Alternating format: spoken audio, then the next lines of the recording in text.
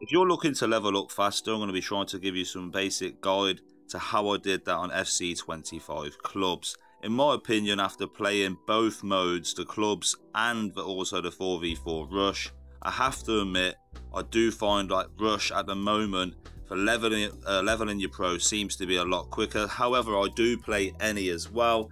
So even when I was scoring like hat tricks and stuff like that, getting loads of assists, tackles in clubs matches, it wasn't actually giving me decent XP compared to if I had a match like that in Rush. In Rush, I'm getting like 2,000 XP a game.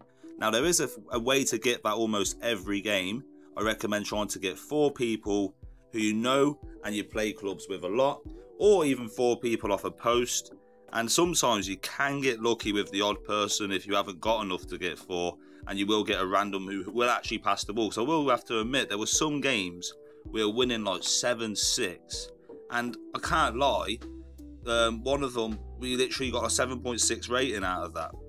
And that was the highest rating, that was myself. And it was actually like really questionable to me, like why people just don't pass the ball on this mode. If you're watching and don't pass the ball on this mode and try to just run around being messy, being greedy, not passing, stuff like that, you will find, yeah, that you will just not get the XP. It's the same in the other mode clubs as well, and same in drop-ins if you were to play them. That was a weird glitch there on the net, but like, yeah, this mode, in my opinion, if you're trying to go up quickly, I got to level 55 already, and I will be putting up a lot more builds, guys. If you want to see the current striker build, which I have shared, it's on the page. I will be posting though a lot more updated builds for winger, cam, CDM, centre mid. But with leveling up, I would say this has been the quickest way I've ever seen in clubs, apart from the glitch we had on Volta. This isn't even a glitch, and I'm level 55. And I've probably played about 50 rush games, and they only take 7 minutes, and some people have been quitting as well. But I would say, if you're on your own, it is a different story, because I had some games on my own, and there was some fun people, like people who actually passed the ball. They were, you know, being really good with the ball, like passing tiki-taka and stuff like that. I was quite shocked. I was like, here we go, bloody hell, this is more fun than sometimes I expected. But when you do go into some matches, however, some people are just so greedy, you're not getting the XP at all. So I would recommend trying to get at least a couple people in there so you can like somewhat control the discipline of the game and then get all the XP, because again, you get a lot more XP for doing team plays, getting 1-2s going.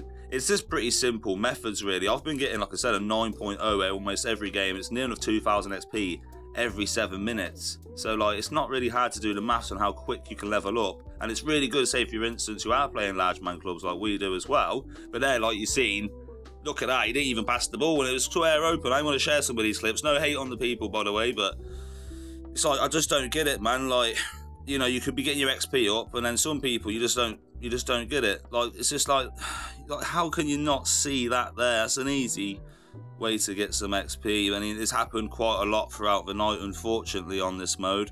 But I would say it is what it is. It's the same on drop-ins. Like, you're gonna get people who don't pass the ball. It is like this. People tend to think, just be greedy. But this mode, if you do play it, I recommend not being greedy. You'll get a lot more XP. You'll win more games as well, which means you'll get more match XP. So it's pretty simple. Just don't play like what you're seeing in the last few clips. Hope this helps, guys.